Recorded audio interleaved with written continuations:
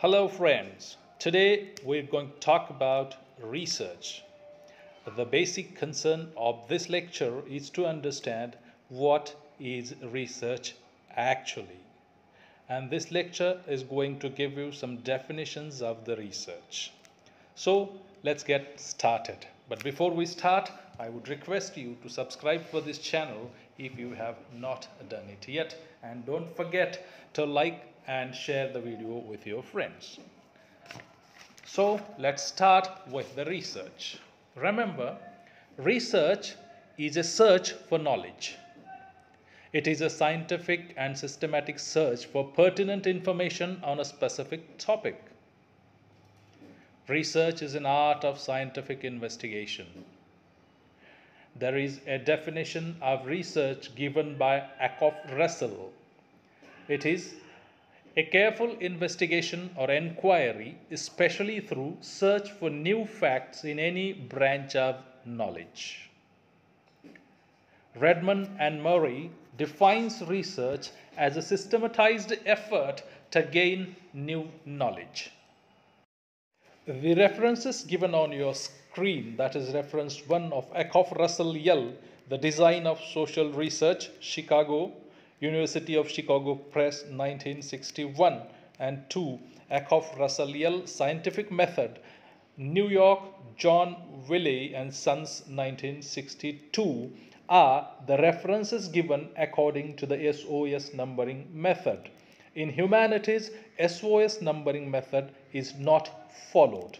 In humanities, we follow MLA latest version. Okay, now let's talk about these two definitions of research.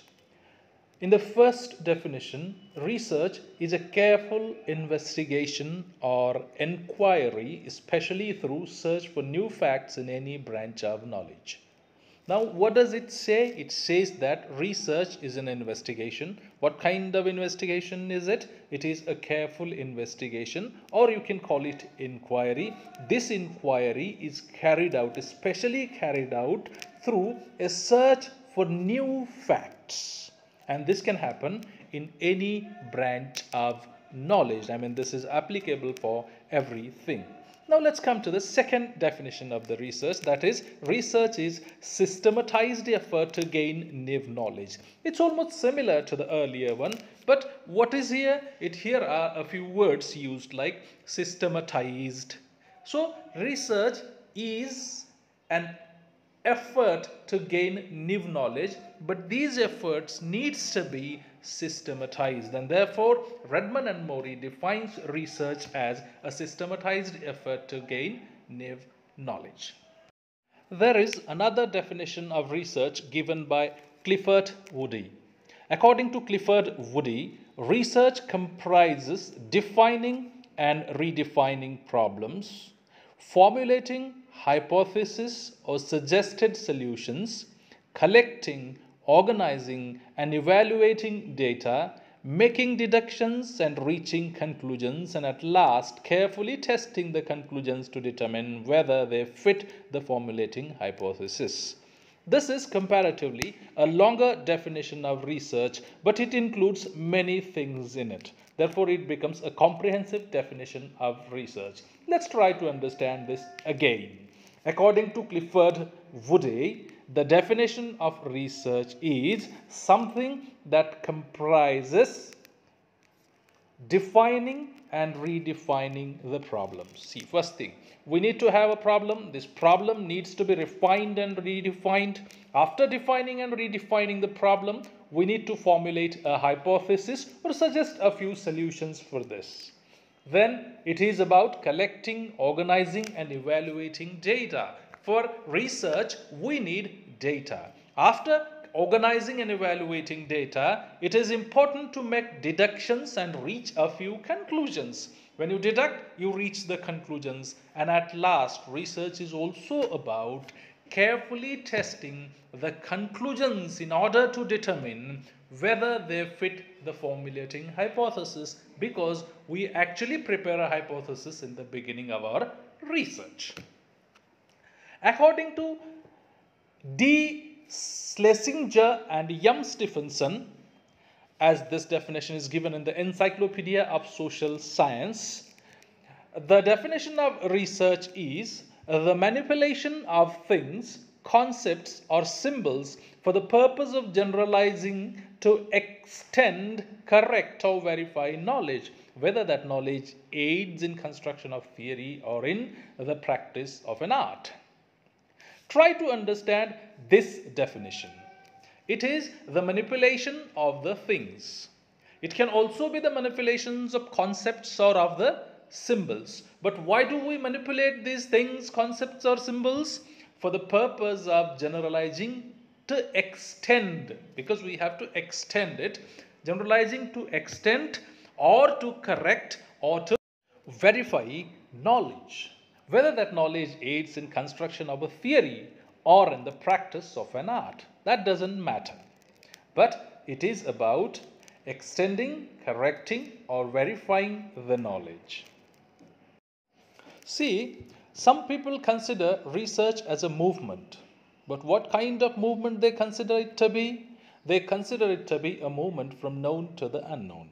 Of course, this is true because research is a movement from known to the unknown. What we try to do, we try to take a thing that is known to us and we take a journey towards the unknown. Therefore, some people consider research as a movement from known to unknown.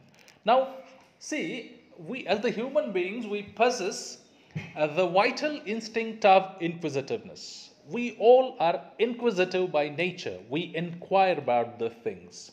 So as the human beings, we all possess the vital instinct of inquisitiveness when the unknown confronts us. That means when some unknown comes before us or when we encounter something that is not known to us, what do? We wonder, and our inquisitiveness makes us probe and attain full and fuller understanding of the unknown. That is the human tendency. We try to understand the thing. We try to understand it fully.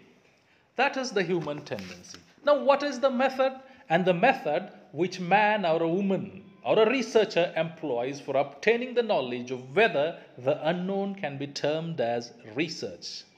Remember, the method is something which man or a woman or a researcher applies or employs for obtaining the knowledge of whatever the unknown can be termed as research. In short, the search for knowledge through objective and systematic method of finding solutions to a problem is research. This term seems to be a wonderful definition of research. In short, the search for knowledge through objective and systematic method of finding solutions to a problem is research.